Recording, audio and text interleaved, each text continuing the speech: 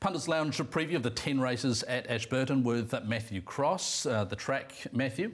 Dead 4, rails back in the true position at Ashburton. They've had a fair bit of racing over the last couple of months on that surface, with in particular the lead up to the Christchurch Casino New Zealand Cup meeting, Jason. So I would imagine the Saturday running of the Ashburton races will be watched many, many times in the next couple of weeks. Yeah, always a thing to bear in mind that for a lot of these horses it won't be their grand final. The first couple of races, though, significant. They're maidens, and we'll see Sacred Courts in that first race.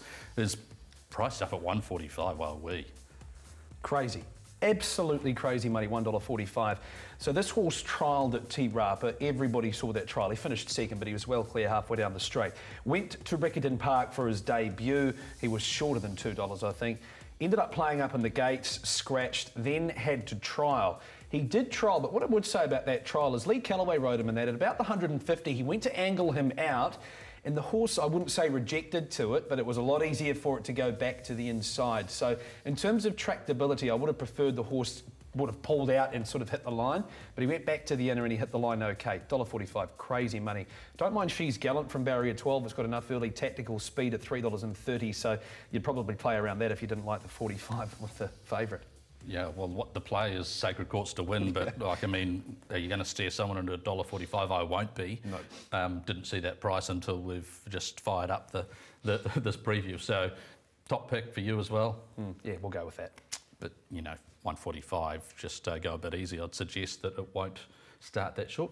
Could be wrong. Anyway, won't have mine at that price. Race number 2, this is how things stack up for the second maiden over the distance. Exclaim final savings with Clara, the shortest with Stellar Days there at $5.80. Yeah, Clara's moved in a little bit to $3.80. I like final savings here. Barrier 2 onto a better track by Savabeel, that a final touch.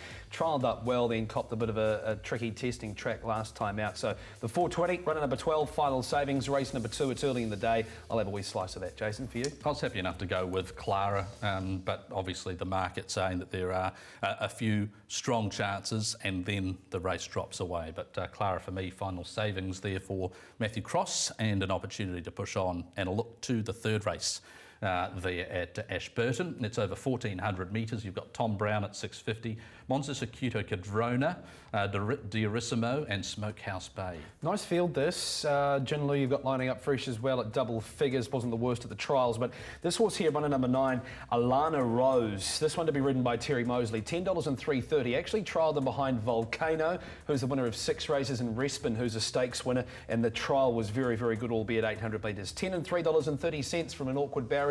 I think that's where you get your value, Jason, and it is my suggested in race number 3. Okay, I didn't mind the horse that showed a little bit as a 3-year-old that Chris Johnson rides, and I think it's possibly worth an each way or a small win bet. Tom Brown, I put it each way in the end, but Alana Rose each way as well for Matthew. Okay, race 4 of 10 at Ashburton, and checking out the market for it, and what do you make of this? I didn't find it a straightforward race, even though Publicis is the clear favourite, because I thought he maybe had his chance last time, but one thing you would say, he's better than a maiden. And Opie's a big factor. Yeah. 220s just getting on the short side. Probably drawn to get up on the speed. Love Lucy, well, it had no luck last time. I'm willing to put a line through that run. I feel as though she's got ample amounts of ability, but Publicis probably from the draw at 1600. I think he showed he was a little one pace last start. Opie on, if he gets up outside of the speed, then 220s, you wouldn't want it a little bit much shorter than that, but there's a few chances outside of it, so if you're playing exotics, then you could get a good divvy. Should get every opportunity rolling along with Owen Patrick in the saddle, so Publicis was the way that I went in terms of selections. Okay, all right, we'll get over to race number 5, will we? Race number 5 at Ashburton, and this is how the market stacks up for it. It's the Sims Bakery 1400, and whipping through their Beneficial Unfazed, Devil May Care, Inanna. Look, Beneficial's excellent, winning last time. Unfazed just blew out late. Devil May Care got smashed at the start, and that seemed to completely switch him off, and after that wasn't a factor. How did you read the race here, Matthew? Look, this is...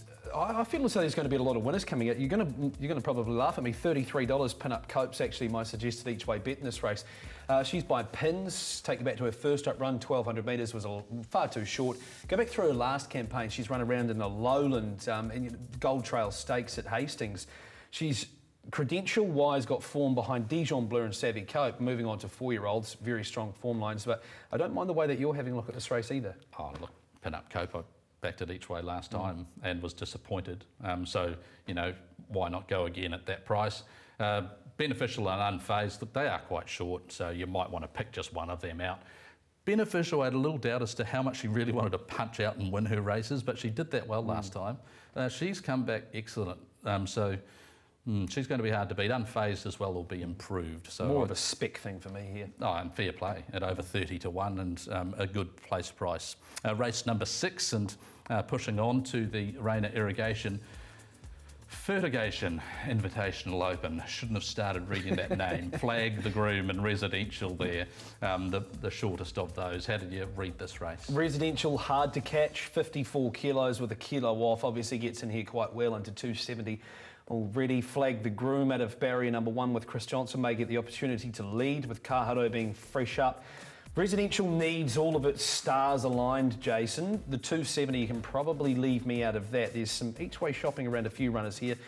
Flag the Groom might be the horse that I'd be willing to shop. Maybe not on the each-way at the prices, but a small win bet on that. Yeah, take your point about the price of Residential. That's well found. However, she is the top selection for me. Yeah, don't you hate it when you go too deep into saying something you can't reverse? You just got to keep pushing on. So that's what we'll do. Race number 7.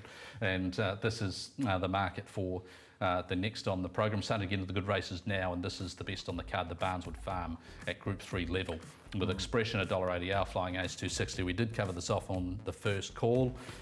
So where did you end up going, Expression as well? Expression clear top pick for all of the reasons that we mentioned. Our Flying Ace, the race last time, was run at a slow tempo and they just scooted up the lane. 180 in terms of your market, you had it marked a lot shorter, so technically it's an over. Yeah. It'll be a really, I guess it will start to really shape this weekend. It'll really shape the Guineas markets with the Barneswood Farm and also the Sarton Memorial at Te Rapa.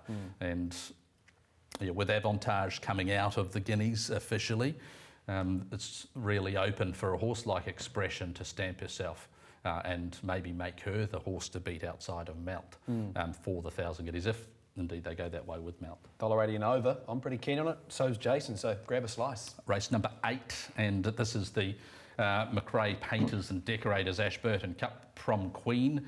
This time last year was winning the Barneswood Farm in brilliant fashion, and she lines up in the Open over 1,200, the Ashburton Cup. The barrier draw is probably the only thing that doesn't have her under $2 out there. There's a bit of pace, right? Like Sabre and Jazzman are horses that really can push the issue. And I think that's probably significant for Signify as well in terms of where he's going to settle in the speed. Last time when he won, we saw him get up handy to the pace for a horse that in the past we'd seen him get back off the speed. But look, over 100 metres, the first 100 metres, yes, Jazzman's quick out, but would you want to leave Prom Queen out there?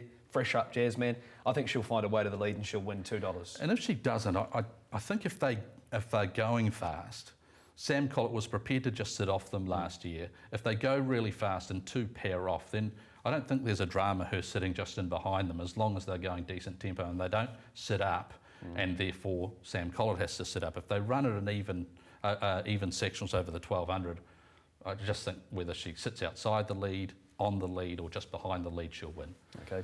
Throw through multis. Yeah, well, race number 9, and checking out the market for the JJ Limited 21, and you've got Major Tom and Blue Lagoon, $3.90 and $5.50. Richard of York, I thought, started to show last start that he wasn't far away. 2,100 metres, you think, is ideal. Just wonder about the pricing. Bully Boy's 3.5 kilos better off than the last run against Richard of York, $4.80 v $3.90. And Bully Boy is a horse that is very, very hard to get past when he gets himself in the early rush. Richard of York, he's a genuine stayer, and 3,200 metres at Stump Point is going to suit him. But I can't fault Bully Boy, and I love the fact that he's longer at $4.80. I'll take a slice of that. I think that distance increase is obviously weighing big time on the assessors of that market, and how the market itself reacts to that over the next 24 hours or so will be intriguing. Like Major Tom's form from the north and the form that he brings, he's going to have to carry weight and concede weight to others, but I think it's top form. Any query left-handed? Oh, no, I don't think so. Okay. But I haven't sort of seen anything that would make me go, oh, that's not ideal, but should be a good race. Yeah, it will be an excellent race and a pointer race for things over the Cup Carnival. One more race, race 10, and this is how the Ashburton MSA Liquor Centre 21, or the market for it, looks. Back to Masters 340, the favourite. You've got Wagner and Yamato Nadeshiko well in commission with Golden Bay and Hat-Trick Boys. Anything outside of those, Matthew? I suppose pickups well in commission at $5.50. How did you sort of sort the last out? And is there a blast out horse? Yes, the 11, Misty Arella, straight out of Maidens, comes to barrier number 2, and she might be a bit of a mapping special here over the 2100 metres as they run into the first bend. She's got enough pace to put herself on the speed, and I thought she would have been single figures. Corey Campbell is so in form at the moment. If you're taking quaddie tickets, Misty Arella in the last is definitely the horse at double figures that I would not be leaving out, but Back to Master does look hard to beat. How much value you're getting out of Corey Campbell's 3 kilo claim? If you're a trainer or an owner wanting to put him on, you're getting super value for that 3. I'm with Back to Master in the last. That wraps our look at the 10 races at Ashburton on the Punters Lounge. All the best wherever you're having a bet around New Zealand or Australia this weekend.